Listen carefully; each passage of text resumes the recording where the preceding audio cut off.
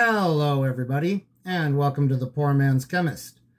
Broke into the wrong goddamn rec room, didn't you, you bastard? In this video, we will be doing a general overview of chromatography. In particular, we will be discussing the basics of how this process works, and we will be taking a look at some of the more popular chromatographic methods used in analytical chemistry, namely gas and liquid chromatography, or GC and LC. Although it can get a little technical, this isn't rocket science by any means, and I've done my best to make this understandable to a general chemistry enthusiast audience. I've not done a deep dive into plate theory or anything more advanced here, although I can in a future video if you guys really want me to. Before we get started, if you are enjoying this educational content, please don't forget to like the video, subscribe, and maybe throw a few bucks my way at one of the links in the description. Now, on to the good shit. The basic idea behind chromatography is very easy to understand. I've taken this diagram of column chromatography from Wikipedia to illustrate the general idea of how this works.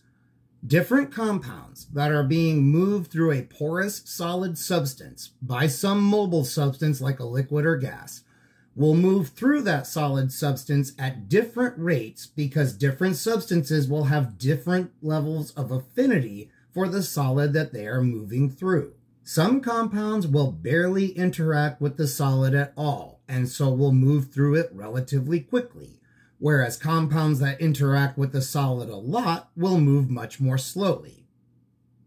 The net result is that a mixture of compounds can be reliably separated into its individual components simply by setting up a system where a gas or liquid pushes these compounds through a porous solid substance under carefully controlled conditions. So, carefully controlled temperature, pressure, pH, flow rates of the mobile substance, etc. Furthermore, if all the conditions are carefully controlled, we can even identify a compound based on how long it takes for the gas or liquid to push it through the solid. We can do this because the rate at which a particular compound can be moved by a particular mobile substance through a particular solid substance is always the same if all of the exact same conditions are used. By using reference compounds whose identities are known for certain, we can experimentally determine these travel times for many thousands of different chemical compounds. And since this is a physical process, the compounds should be chemically unchanged during the separation. Now that you have a basic idea of how this works, it's time to learn some chromatography jargon so that we can all sound like we're highly educated. The compounds to be separated are known as the solutes or analytes, and the mixture of them is generally called the sample. The gas or liquid that moves these solutes through the porous solid is known as the mobile phase or eluent, which sounds much cooler. The solid is creatively called the stationary phase since it doesn't move during the chromatographic process. For thin layer chromatography, the stationary phase is fixed to a glass or metal plate, and for gas and liquid chromatography, the stationary phase is packed into a metal tube that is called a column. Since this video is about LC and GC, everything we will be talking about involves the use of columns. The time it takes for an analyte to travel completely through the column is known as its retention time. The time it takes for a compound which doesn't interact with the stationary phase at all to pass through the column is called the dead time. This is basically the time it takes the mobile phase itself to pass through the stationary phase, since we want the mobile and stationary phases to have a minimal interaction between each other. Once an analyte elutes from the column, it flows directly into a detector, which can pick up when the analytes come off the column. If the detector is a mass spec, it will not only give us the retention time of the analyte, but it will also give us its molecular weight. If the retention time of the analyte from the unknown sample matches the retention time of a reference sample and the molecular weight is correct, then we can be pretty confident about the identity of the compound. Now, it is possible for two different compounds to have the same retention time, but we can vary the parameters of the chromatography to separate out compounds that would otherwise overlap. However, chromatography can tell us even more about our analyte than just its identity. It can also tell us the concentration of the analyte in a sample.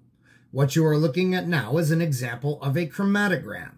The peaks on the chromatogram correspond to the response from the detector as the analytes elute from the column and pass into the detector. Since the analyte will spread out some as it moves through the column, which is a process called longitudinal diffusion, which creates band broadening, the detector should record a signal that rises and falls smoothly, giving a nice symmetrical Gaussian peak.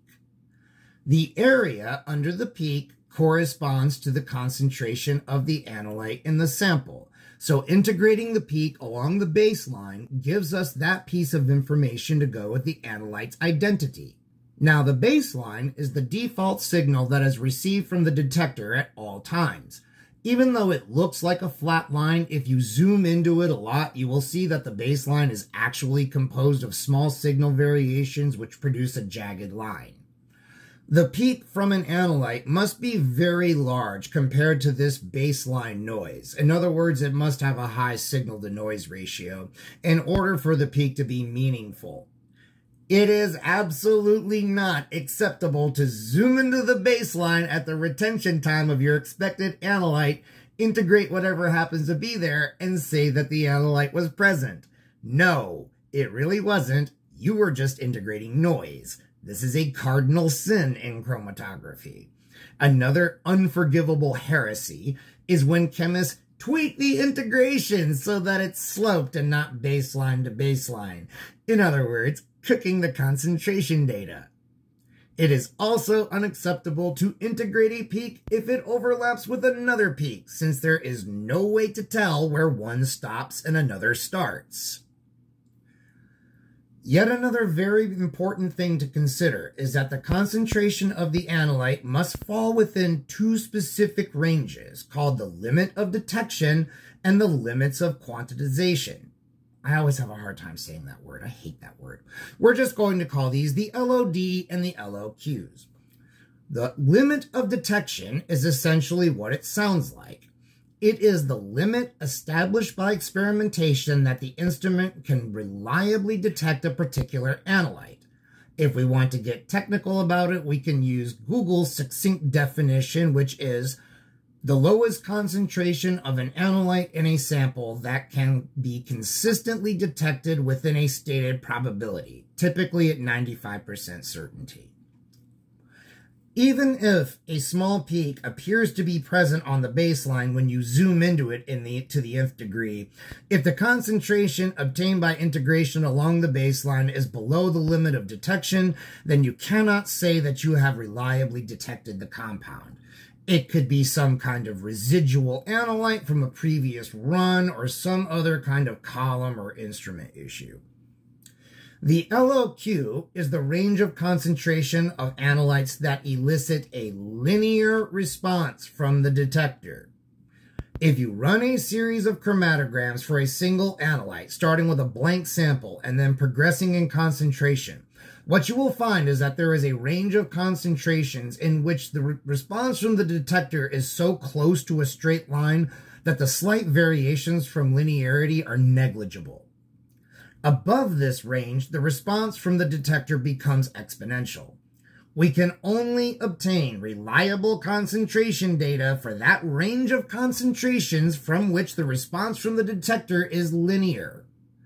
If the sample is so concentrated that it's outside of that range, it must be diluted and run again, more than once if need be, until a reliable concentration can be established.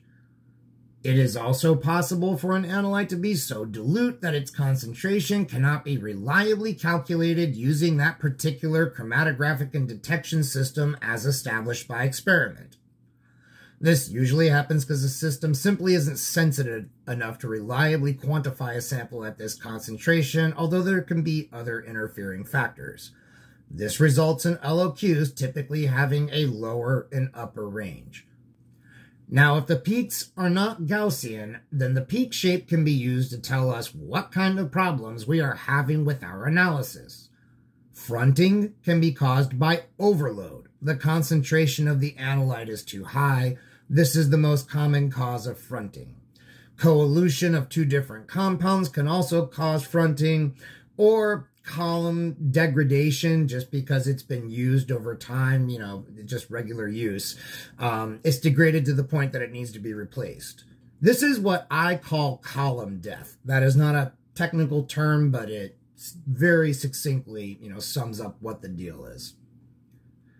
Tailing can be caused by secondary interactions between analytes in the stationary phase. For example, residual acidic groups on the stationary phase, which really shouldn't be there and aren't uniformly distributed, could interact with alkaline functional groups on an analyte like amines. So that can cause tailing. Tailing can also be caused by column voids, partial blockage of the inlet to the column, resulting in asymmetrical loading of the column, and mass overloading of the column. In other words, the entire sample is too concentrated and needs to be diluted. Bad peak resolution, where peaks overlap, can be caused by mobile phase flow rate problems, since the amount of band broadening observed is highly dependent on the flow rate of the mobile phase. Another manifestation of bad peak resolution occurs when peaks have shoulders, which represent the coelution of two different compounds. You cannot just integrate until the shoulder and say that you've established a minimum concentration of the analyte. You have no idea where one peak started and the other stopped. It cannot be quantified. It is worth noting that in general, samples of pure chemicals tend not to kill columns as quickly as samples with a biological origin do. The reason is that biological samples are a witch's brew of all manners of different compounds, and even if a chromatographic method has been validated for the analysis of a particular set of analytes, there are other compounds that are invariably present in the mix. These can clog up the stationary phase in a column, causing everything from bad chromatograms to complete flow blockage. In gas chromatography, this can be handled by clipping off a short section of the beginning of the column where junk will tend to be trapped. We will talk more about GC columns later in the video, and I'll explain why you can just cut pieces off of them, but for now, just accept that this is an easy thing to do. Clipping the column does change the retention time slightly. However, since all chromatographic analyses must always include a set of calibrators and controls, which are created using pure analytical grade reagents, we can identify the new retention times for the analyte using those. And then we just tell the chromatography software, hey, instead of this old retention time, look for this peak at this new retention time. And then it goes through and integrates it. And then the poor tech has to go through and manually check the integration on every single frickin' one of them. Tons of fun. The way bio-jizz is handled in liquid chromatography is by the use of guard columns. A guard column is a small, sacrificial piece of column that the sample passes through first before going into the actual column. The guard column collects all the shit, and when it's gunked up, it's simply discarded and replaced, and thus the much more expensive column is protected from premature column death. All right. Now that we have a basic idea of how chromatography works, let's take a look at a couple specific applications of these principles, starting with gas chromatography. Many people have heard of this since it's what often confirms that the substance in their possession or in their system was something that was very naughty indeed. The way gas chromatography works is that a sample is prepped following an established procedure which results in a standardized liquid solution of the sample that can be tested. GC analyses are always conducted at high temperatures, like 200 to 300-ish C, somewhere in there if memory serves. So if the compound being tested for isn't amenable to GC analysis because it will decompose rather than vaporize, it can be converted to a derivative that is suitable for GC analysis during the sample prep. This is called derivatization, where a derivative of an analyte is prepared and analyzed. This is a very, very common procedure in both GC and LC. In a typical GC instrument, the blank, calibrators, controls, and unknown samples to be analyzed are loaded into a carousel, which is a little wheel with little slots in it to hold vials. The run is programmed into the chromatography software being used on a desktop computer connected to the instrument, and the instrument is started. The instrument will draw a sample into a syringe and then rapidly inject several microliters of the sample into the body of the instrument. The sample is injected into a small oven through which the dried and, I believe, preheated mobile phase gas is flowing. The sample is vaporized very rapidly, and the vapors are swept up in the mobile phase gas and enter the column. A GC column looks like a very long coil of wire that is hung up on a rack inside of an oven, which maintains the column at a constant high temperature of a few hundred C. The reason the column is so long is rather technical and has to do with a thing called the number of theoretical plates, which we won't get into here. But essentially, the longer the column, the better the separation of the analytes will be. Now, obviously, longer isn't always better because you want the run to finish today and we don't want excessive band broadening. We want a Goldilocks length, but that Goldilocks length is still pretty long. Because the column is so long and thin, it has to be handled gently as it is very easy to cut or break or crimp the thing. We can use the ease with which the column can be cut to trim the column if the beginning of it becomes gunked up with sample jizz, as was mentioned earlier.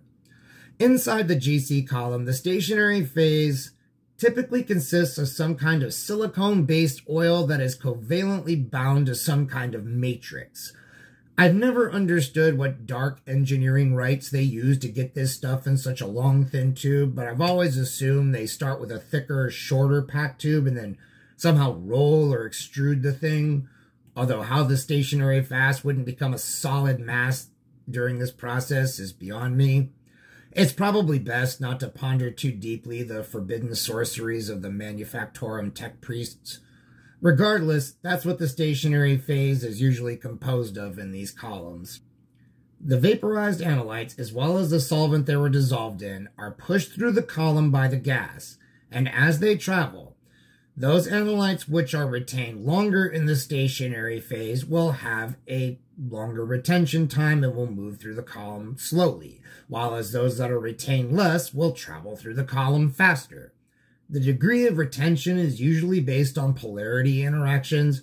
A hydrophobic stationary phase will retain more hydrophobic analytes longer, and more hydrophilic analytes will be retained for a shorter period of time.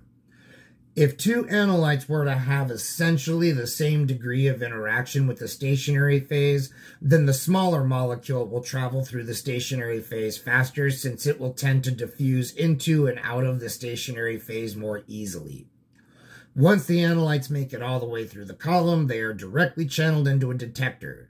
These days, this is usually a mass spec, although mass specs are crazy expensive, and I've seen labs that are still using flame ionization detectors, or FIDs. These are cheaper, but mass specs are far better. And how much does a GCMS unit cost? GC and LC are like cars. There often isn't like a set dollar amount, or it's kind of hard to find set prices for these things. Agilent would never be so crass as to put easy-to-find prices for their products like we peasants do, but Waters was more obliging. If the mass spec is built into the GC unit, the unit's going to run somewhere in the neighborhood of $100,000. Standalone, state-of-the-art mass specs can run over $100,000 all on their own. Basically, you need to own a business, be independently wealthy, or win the lottery to own one of these things. And even if you do own it, you've got to pay for the maintenance on it, and that ain't cheap either. Anyway, liquid chromatography uses a mixture of liquids instead of a gas as its mobile phase. And rather than being long coils of wire, LC columns are usually short, stout metal columns that usually range from a few inches to about a foot long for most run-of-the-mill LC instruments. Unlike a GC column, the only way you're cutting an LC column is if you use a hacksaw, and your professor, lab manager, or instrument specialist may well have you flogged in the parking lot if you attempt it. Like everything else about these instruments, LC columns aren't cheap. Now with LCs, the mobile phases are more complicated than you get with GC, which is a gas whose composition doesn't change. It is, of course, possible to do an LC run where the composition of the mobile phase doesn't change throughout the run, and these are called isocratic runs. However, you often find yourself analyzing samples which have mixes of analytes with wildly different retention times. Some will pass through the column so slowly that the amount of band broadening makes the peak useless. A trick you can do to analyze runs like this is to start out with a more hydrophilic mix of solvents, say 90% of a buffered salt solution versus 10% of a methanol acetonitrile mix, for example. And over the course of the run, slowly change the concentration of the mobile phase until it's 10% hydrophilic and 90% hydrophobic at the end. These are called gradient runs. The variation of the mobile phase isn't done manually, it's all programmed into the computer and then the instrument does all the work. Now you may have noticed that I said a buffered aqueous salt solution. This is because LC is very sensitive to changes in pH, and so a buffered aqueous solution is employed to stabilize the pH at a set level. It is also sensitive to changes in temperature. So just as with GCs, the column for LCs is usually kept in a heated chamber on the instrument, although the temperatures involved here are much lower. Think like 30 to 40 C, that kind of thing. The compositions of stationary phases in LC can vary widely, but one common one is a porous solid made of a matrix on which is bonded long carbon chains. C18 is a popular one.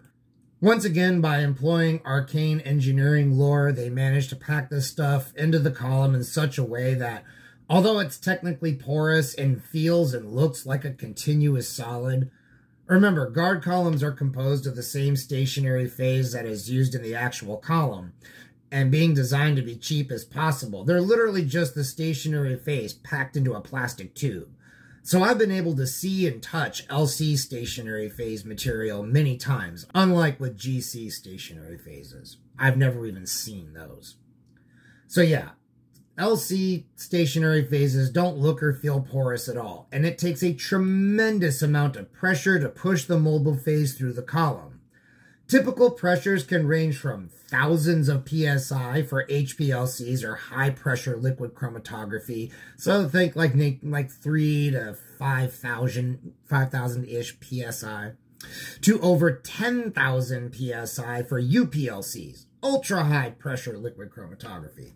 Max pressure for UPLC systems is only a little bit less than the water pressure at the bottom of Challenger Deep in the Marianas Trench.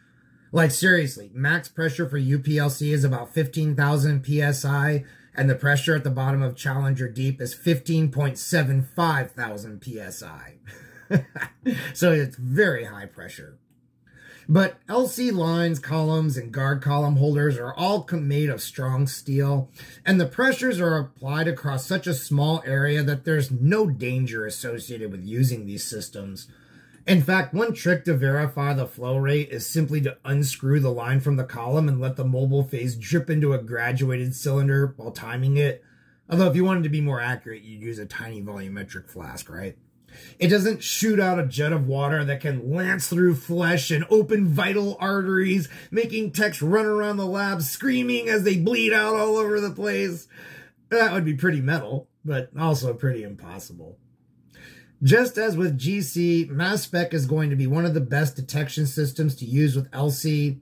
Less expensive options include fluorescence detectors and photodiode array detectors, among others. And I think that this is a good place to stop. To the 10% of the audience who actually made it to the end, thank you very much for watching. Don't forget to like, subscribe, and donate to support wonderful educational content like this. And until the next one, you guys, I will see you later.